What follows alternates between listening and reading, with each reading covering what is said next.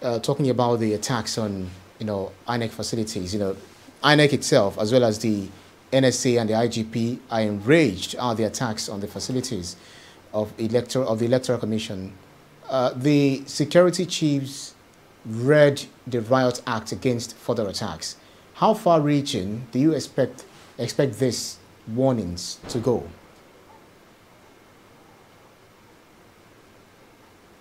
Usually when this kind of thing happens in our country, the people whose duty it is to manage our security will start issuing threats and start telling us that they have mandated security operatives to deal decisively with anyone trying to foment trouble.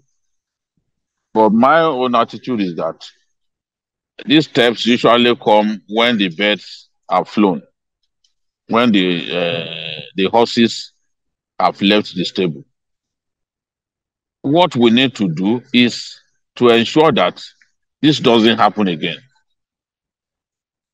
In just 2 years, that's from February 2019 to March 2021, 41 INEC offices across 14 states of our country were set ablaze.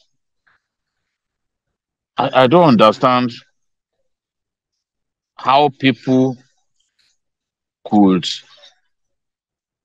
have the audacity to be setting ablaze government buildings, including government buildings that are so important, like the INEC offices.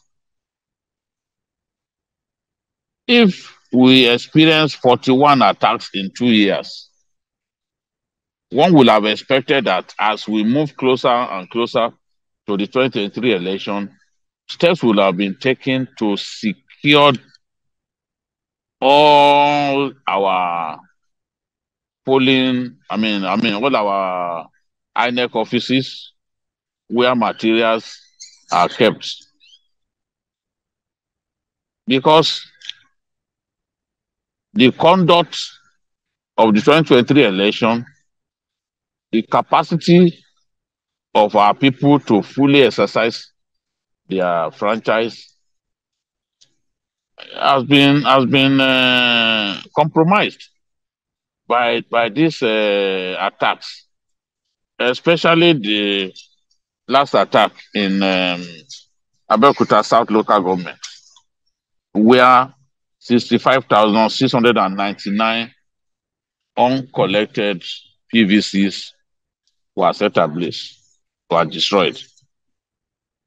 They also destroyed 8 generating sets, destroyed 54 election bags, 30 megaphones, 29 voting cubicles, because you need those cubicles to give yourself some level of secrecy when you are voting. They destroyed, they set ablaze 29 of them.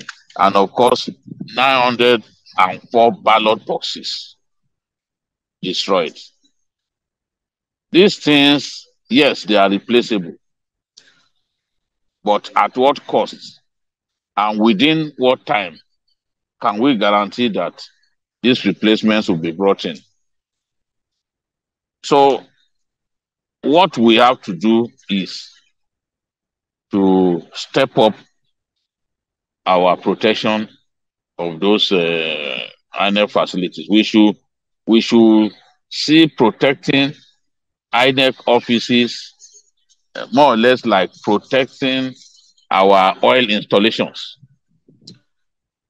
It amounts to political sabotage for politicians to be to be giving thugs money to go and burn INEC offices. I was reading the statement issued by the Obidati group, where they were saying that politicians who knew they would lose the election who are the people setting INEC buildings ablaze. Arrests have got to be made so that we can even know those who are behind this and what they stand to gain.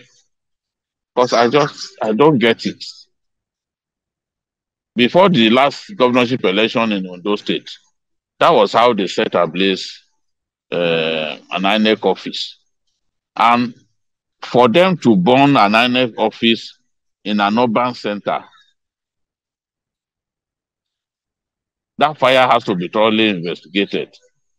How could they be moving freely in the odd hours of the night and then succeeded in destroying INEC infrastructure and the things kept there? So for me, I'm not so concerned about the threat that the Monguno, the NSA, as well as the Inspector General of Police have issued. You don't even need to issue threats to undesirable elements. Just do your best to make sure that they are unable to destroy INEC infrastructure, destroy sensitive materials and even non-sensitive materials that are kept in those locations. Yes, IPOB was destroying INEC facilities. That did not come as a surprise to me because as far as they are concerned, we should not even have an election unless there's a referendum. But these fires in Ede and these fires in Osun State and the one in Abeokuta South local government of Ogun State, you really can't blame IPOP for that. It means that anti-democratic elements are bound in all parts of the country. So there has to be protection for INEC facilities in every part of the country, even in places where we have not received reports of INEC losing its buildings to arsonists. We just have to protect those facilities better. We'll be really distressed if between now and election time, I hear that another INEC building has been set ablaze. Imagine. Right, BKO, we're out of time, but let me quickly squeeze in this question, this comment, and I'd like you to react to it. Mark Oyaide says the registration and collection of voter cards should be done like the driver's license all year long and every year, not just an election year. This will eliminate the congestion and limit accidents.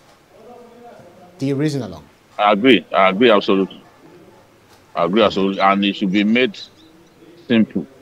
It shouldn't be a cumbersome affair. It shouldn't be so difficult for people to get registered. I think it's a very good idea that I made because people are growing. Those who are ineligible to take part in the election in 2019 on account of age, they are ready now. They are older now, and they've attained, a good number of them have attained the age of 18, so they can vote in the coming election. So people are getting older every day. So I believe that it should be a continuous affair, and it should be a lot easier for our people to get themselves registered. Correct. Fabian Akaize, the very last one I will be taking. INEC has long been compromised. How did the bandits know that PVCs were available in that office? INEC should be summoned by the National Assembly. Nigerians should receive their PVCs immediately.